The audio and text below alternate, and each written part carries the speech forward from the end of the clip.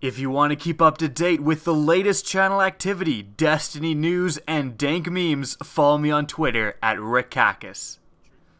What is up, guys? Rickakis here, and today we're discussing the sniper nerf that recently hit Destiny with patch 2.4 and why it could be a very good thing for the game.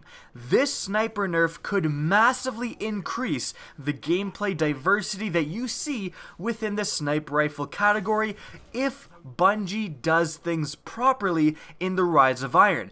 And guys, that is a huge if. I really don't want you guys to be thinking that I'm saying, yeah, fuck snipers, this was a good nerf. I'm not saying that at all. But this nerf has given Bungie the opportunity to include some much needed diversity into the sniper rifle category. So again, that is a big if. If Bungie does this properly, and we'll explain that if later in the video, then this nerf is a very good thing. If not, it's essentially a blanket nerf to the damage potential of sniper rifles, and therefore, I'm not in favor of it. Now, there was additionally a flinch nerf to sniper rifles. There's still, some hot debate going on between sniper rifle users and non-sniper rifle users between, whether this nerf was needed, and if it was needed, to what degree was it really needed. I am kind of in the camp of, I like to see the little bit more flinch for sniper rifles. It was kind of ridiculous that you'd have a long-range scout rifle and you would lose almost all the time to snipers even after landing multiple headshots. But in this video, I'm really focusing on the damage nerf. Now, for those of you who may be unaware, patch 2.4 actually nerfed the damage of the 1000-yard stare, LDR, and longbow synthesis archetype. Therefore, you're no longer able to get one-shot headshots on the highest health supers. So a hammer titan and other things like that with the highest armor capabilities, you can no longer one-shot headshot with these sniper rifles. You can still kill the lower armor tier of supers like Blade Dancer with a single headshot, and you can still kill enemies off of res. Now, what I just said there, the LDR, 1000-yard stare, and longbow synthesis archetype really kind of showcases what I'm about to talk about increasing diversity. Guys, the longbow synthesis, LDR, 1000-yard stare, those three sniper rifles all belonged to that archetype. They all still belong to that one archetype, and they're three of arguably the three best sniper rifles you can get in the game. That kind of shows you that there wasn't a ton of diversity within the sniper rifle category. You kept seeing those three snipers over and over and over again because it was such a clear choice of which archetype to use. Why would you use a sniper rifle that didn't kill supers when you could use a 1000-yard stare or an LDR that killed all the enemies with a single headshot, all the supers with a single headshot, could snipe off res, it could do everything, and it still had very good overall stats, great aim assist, pretty decent ammo, all of that stuff. So, although some of you in the comment section may be saying, hey, I got a God Roll Waylorn's March, and by all means, if you're comfortable using that, go ahead.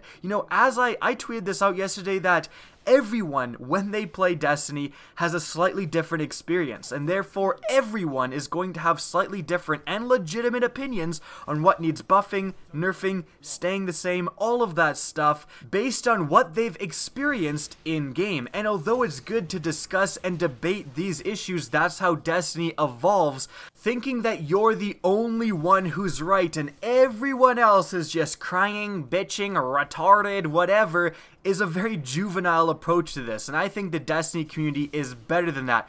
Now, that's really all I'm doing in this and many other videos, is sharing my ideas and opinions with you guys and hoping that you'll consider them. Now, let's get back to snipers, because as I was saying, although some people may have their kind of secret recipe for the best sniper, most of the player base, and I think you guys can agree with this, most of the player base was using that one archetype over and over and over again. And so that is really not great for diversity, a very important factor when you're talking about a loot-based game.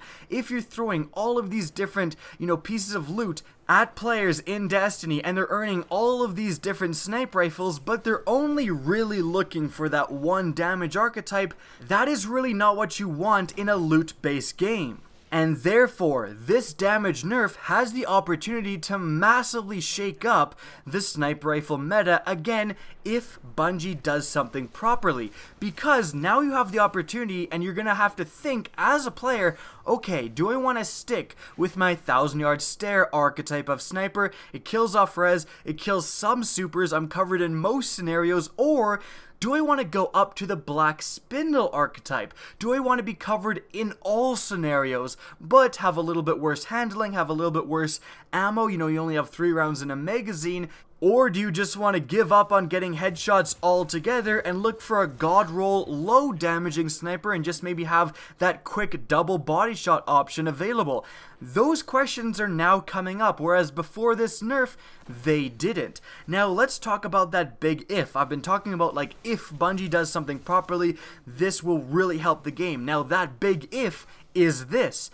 Bungie needs to, absolutely needs to, for this nerf to work, for it to actually increase diversity, they need to add decent, legendary snipers of the black spindle damage archetype into the game with the Rise of Iron, because that is going to be the main choice that players make.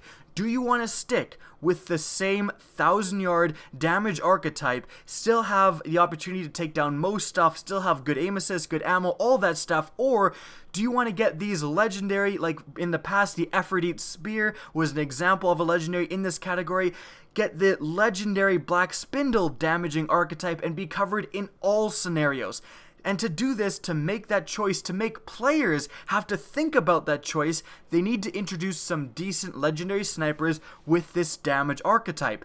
Failure to do this will be catastrophic in terms of gameplay diversity, because if Bungie doesn't do this, essentially what they're saying is that if you want to be covered in all scenarios, you have to pick the Black Spindle or the Zen Meteor, and that's it. And if you're on the Xbox, fuck you, this is Bungie saying this, because you only get to pick one, you get the Black Spindle, and that's it. Really, that's what's going to happen. And you may think, well, of course they're going to add more legendary snipers, but it's been a year since the Taken King has come out, and they haven't.